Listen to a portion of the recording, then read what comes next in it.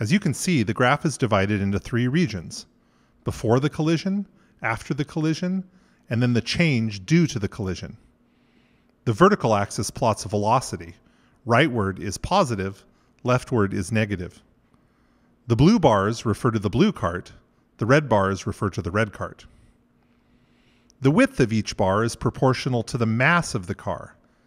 Because momentum is the product of mass and velocity, the area of the bar represents the momentum of the car. Initially, only the blue car had momentum, so there is no red bar in the before category. After the collision, both the blue car and the red car had momentum, though now the blue car has negative momentum. Has the total momentum changed? Well, no. As you can see, if you add the momenta of the two cars after the collision, the red as positive and the blue as negative, since it's leftward, you can see that the area left over equals the area at the start. The momentum didn't change. If momentum didn't change, we saw it was conserved. In this collision, momentum was conserved. Of course, the momentum of each car individually changed. The blue car lost momentum and the red car gained momentum. The amount by which they changed are equal and opposite. It is a law of nature that in any interaction between two objects, they gain and lose momenta in equal amounts. Well, how is this possible? The momentum of an object changes due to the application of a force over time.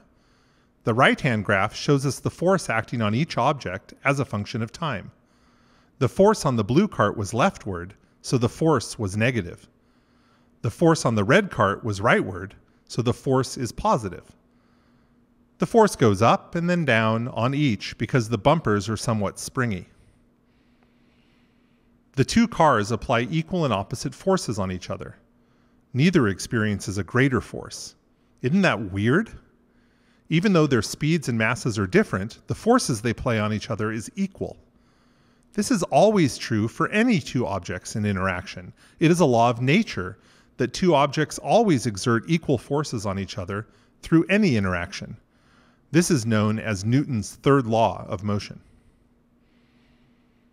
The area bounded by the force versus time graph is known as the force impulse, or impulse for short.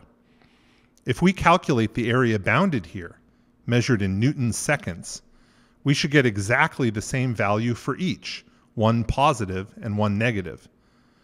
These areas, known as the force impulse, are exactly equal to the change in momentum of each car.